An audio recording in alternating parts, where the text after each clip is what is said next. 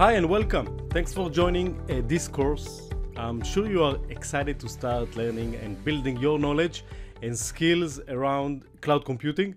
It is an amazing and very interesting piece of technology, but even more important, it can help you with your existing job or maybe the next interesting position around the corner. I'm sure you know that a growing amount of companies are exploring the business options while using cloud computing, and this industry trend is actually getting stronger every year.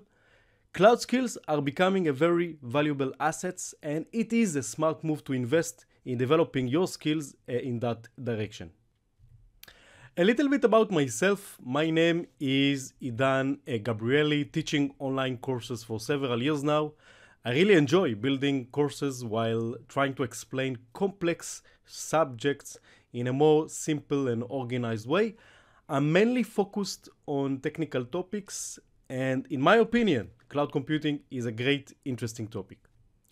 Just to let you know, my first course about cloud computing, called Getting Started with Cloud Computing Level 1, is mainly focused on the theoretical fundamentals of cloud computing, and it is a great place to start if you don't have any knowledge about cloud computing.